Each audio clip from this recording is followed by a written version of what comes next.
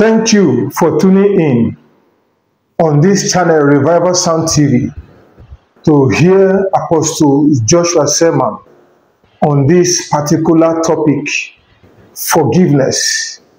You need to hear this. A lot of setbacks, a lot of bitterness, a lot of sicknesses is due to unforgiveness. Listen to God's servant, Apostle Joshua Selman. There is something you need to learn so that you can be able to release a lot of people that you have tied down because of unforgiveness. God bless you. Ephesians 4 verse 31. Forgiveness and forbearance. Kenya, body of Christ, East Africa, Africa, listen to this. Let all bitterness and wrath and anger and clamor and evil speaking be put away from you with all malice. Next verse, please. And be ye kind one to another, tender-hearted, forgiving one another, even as God for Christ's sake has forgiven you. There is nobody, no relationship, regardless what kind of relationship, thrives without the fortitude to practice forgiveness. For as long as you are relating with humans, there will be a need to forgive. Now, there is a difference between forgiveness and forbearance. Forgiveness talks of granting pardon to an offender. Tolerance means accommodating the limitation of that individual because it will happen again. You need to have the capacity to both forgive and forbear. I would always give this example teaching my people. If a noisy person tells you sorry, I won't talk again. He does not need forgiveness. He needs forbearance. 10 minutes later, he resumes. Such a person does not need forgiveness.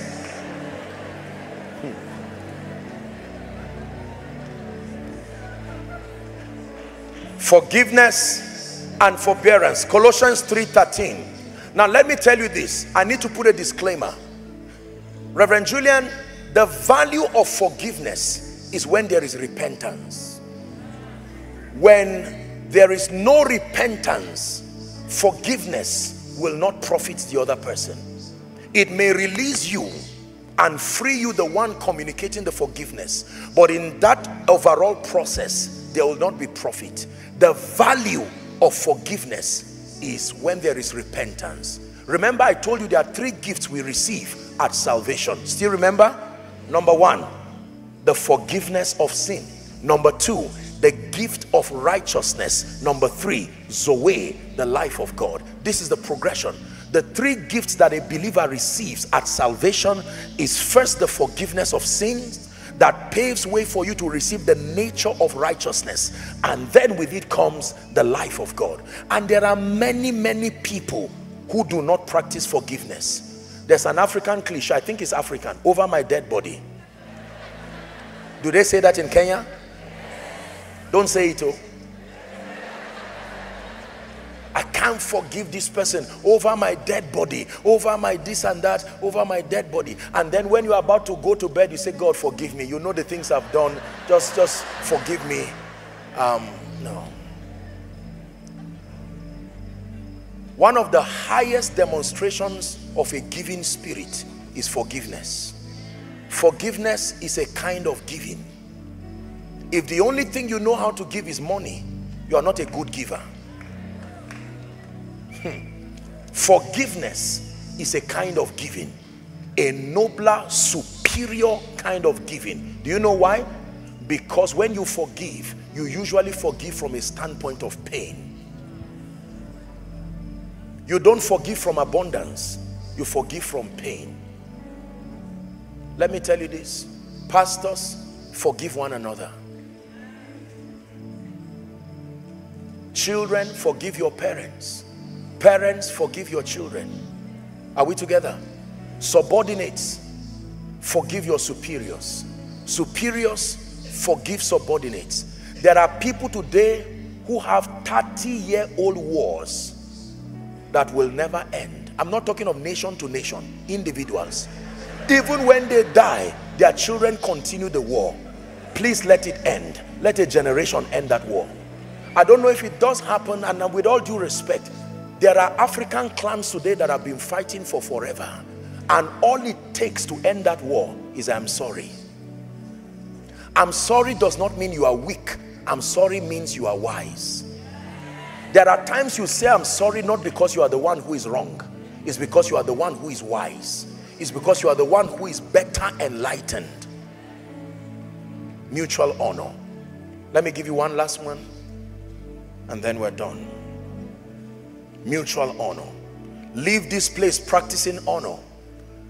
The fifth, and that will be the final key, that is an enhancer to unity, is called the practice of intercession.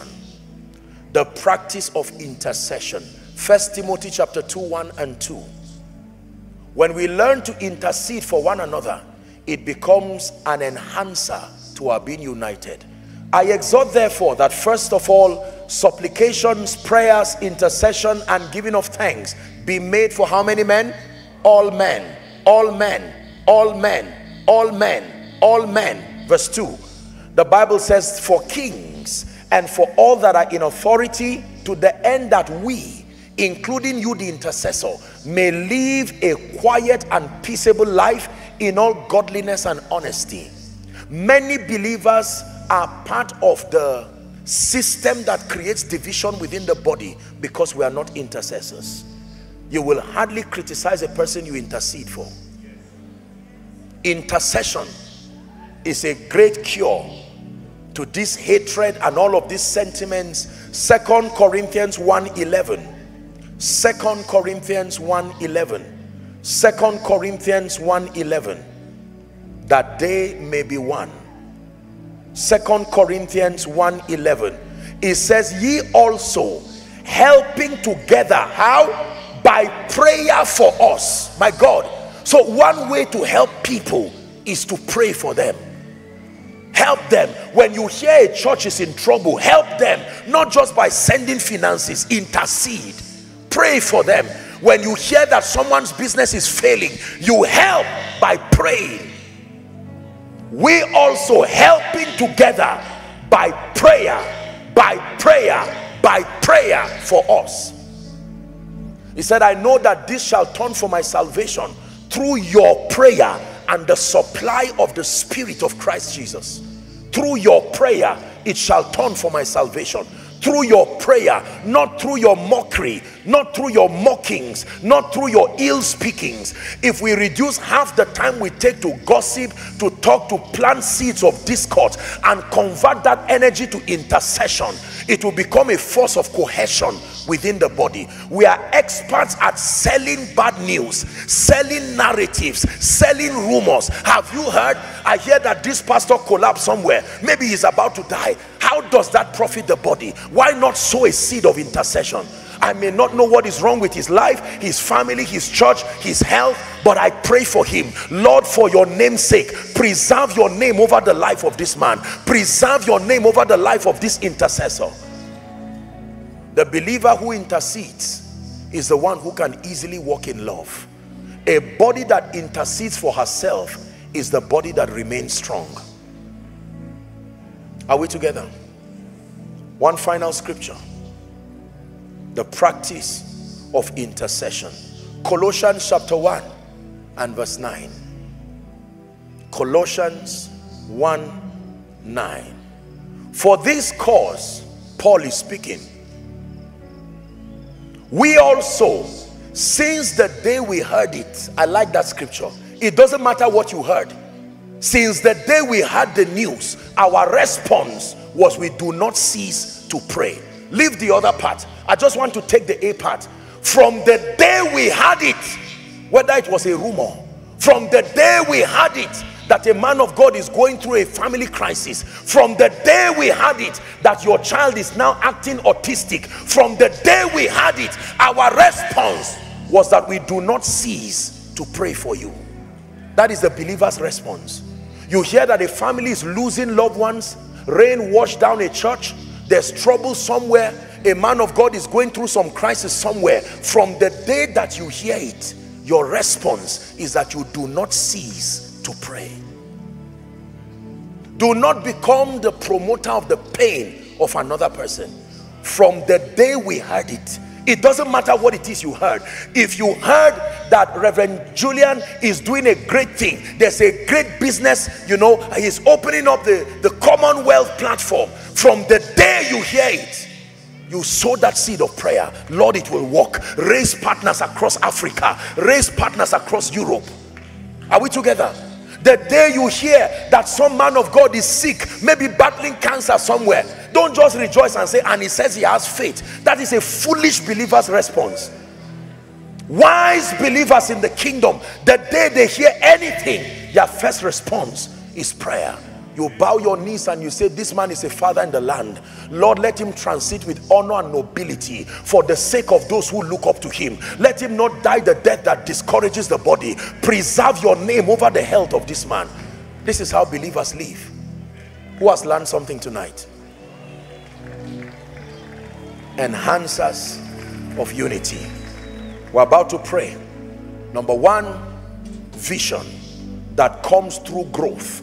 To agree on the same thing, to see similar things in the spirit, to attain a commendable level of light. It enhances cohesion. Number two, love, genuine love. Number three, mutual honor. Honor one towards another, regardless social stratification, regardless results, regardless achievements. Number four, the practice of forgiveness and forbearance. And number five, the practice of intercession. I will stop here. Let's pray. Please rise up on your feet. Rise up on your feet.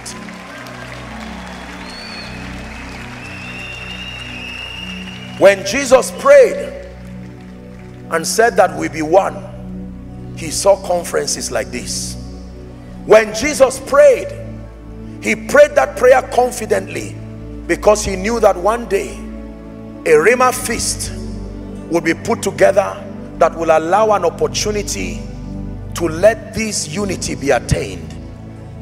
That there are men and women of God as vessels unto honor that he will plant across several regions, nations, who will frontier this campaign for unity.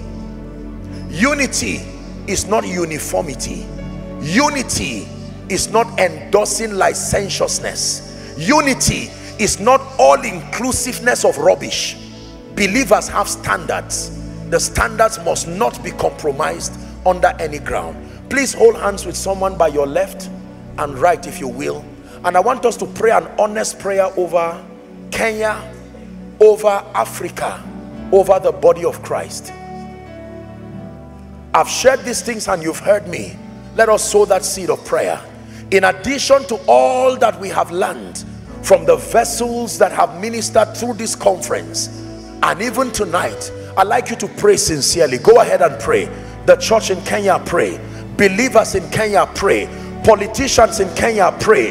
Businessmen in Kenya, pray. Men and women of God, pray. Captains of industry, pray. Gatekeepers, pray. Pray. Hold hands with someone as far as your hands can reach, and let's pray. It's time for the church to attain a state of maturity, looking beyond our individualism, trusting God for grace to be that generation that becomes the answer to the Lord's prayer, that they may be one, that they may be one, a strong, indomitable, invincible army, a strong family connecting from Kenya to Uganda, to South Africa, to Nigeria, to Zimbabwe, to Zambia. Pray that that purification begins in the house of God. Strategic kingdom collaborations across Africa, across Europe, across America, across Asia, that frontiers the program of God with greater efficiency. Pray for spiritual growth, that we be of one mind in terms of spiritual understanding, that those who are weak carrying lesser light, that by mercy the Lord will reach down and lift them to a higher level of wisdom in the spirit, that those who have been helped by God to see clearer, that they will not be complacent, but they will keep pressing to the deeper things of the spirit. Someone pray that the love of God be shed abroad in our hearts by the Holy Ghost. We will love ourselves beyond the walls of denomination. We will love ourselves beyond our levels of attainment in the spirit, beyond the results that we command, beyond the exploits that we command. Go ahead and pray. The least will love the greatest, the greatest will love the least.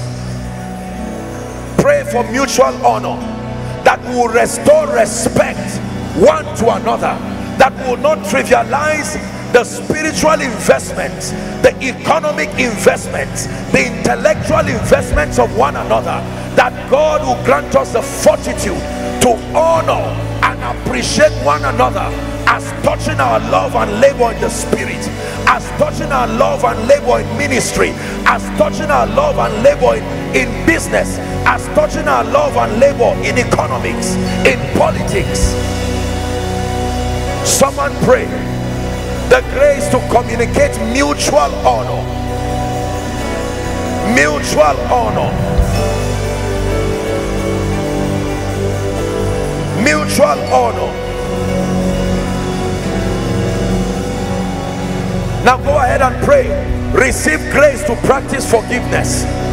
Father, the grace to forgive, the grace to forbear, the grace to forgive, the grace to forbear, the grace to forgive hurts, to forgive pains, pains of yesteryears, pains of yesteryears, the grace to forbear, the grace to forgive, to walk by the law of love, to walk by the law of love.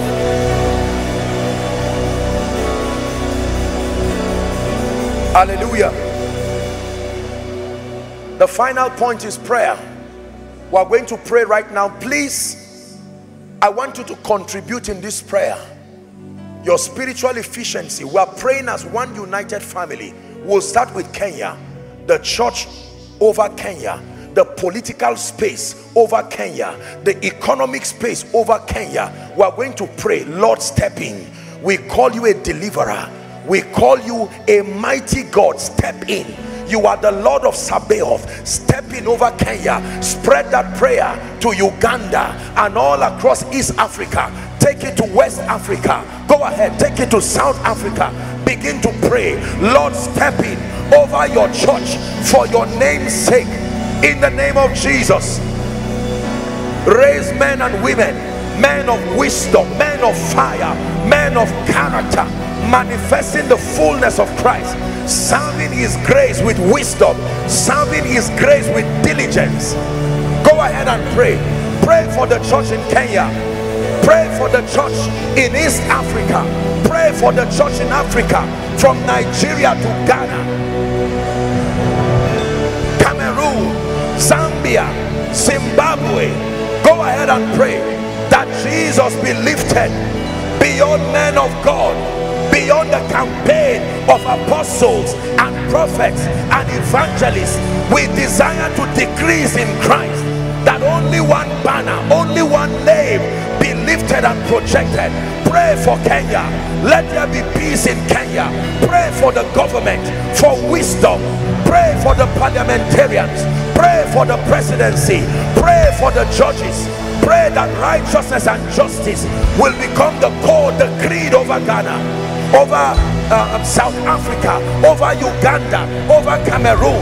Go ahead and pray that the nations of Africa, the menace of corruption, that it will die in our lifetime, that God will raise for himself noble men who fear God, men of capacity, men of integrity, men who understand posterity.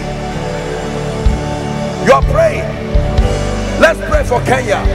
In the name of Jesus Christ, let the young men rise with spiritual understanding, responsible young men and women, business owners, captains of industry, who will frontier not just the program of God but the prophetic destiny of Kenya.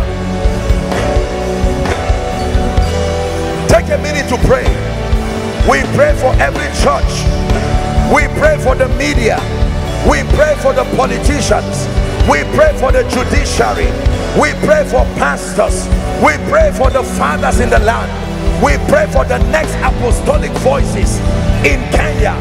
We pray for the entrepreneurs, the kingdom entrepreneurs, the Nehemiahs, the Josephs, the Daniels, the builders. It's time for Kenya to rise. It's time for Africa to rise. It's time for the body of Christ to attain unto a higher level of grace and efficiency in the spirit.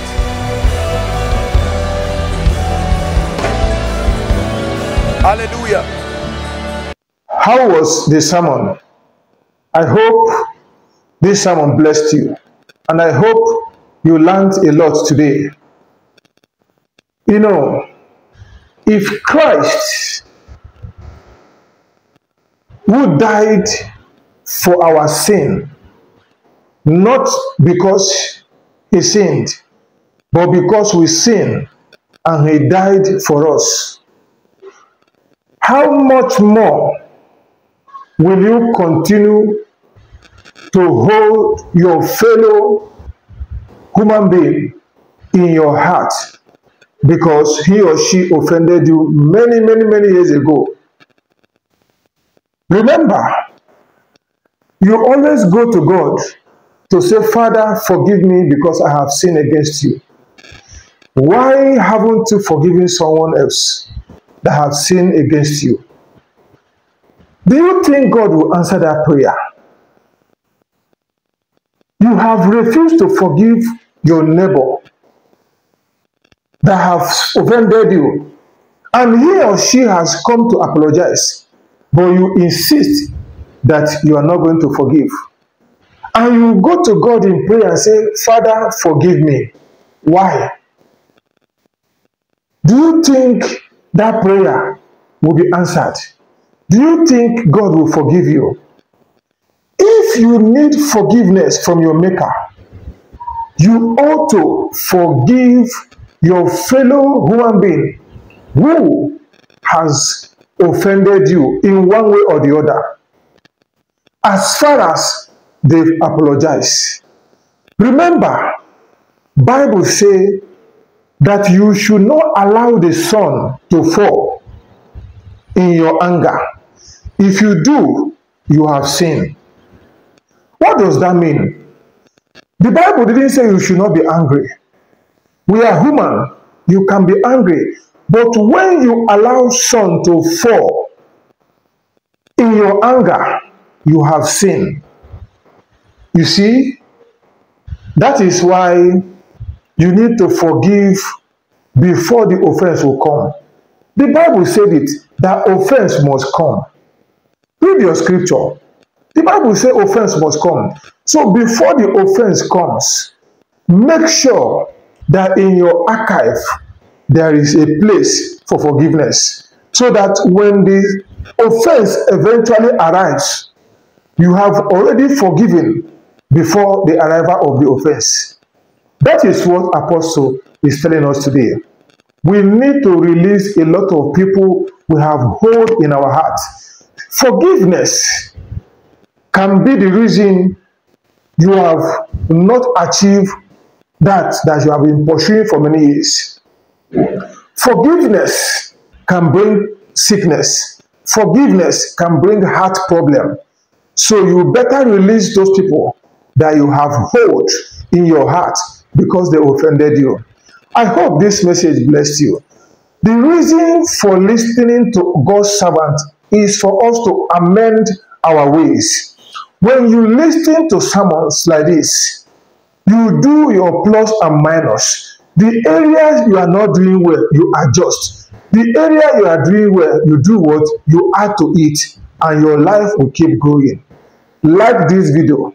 Share it to everyone you know. Let this video go viral. Please, and don't forget to subscribe so that you will always get our latest video. God bless you. See you in the next.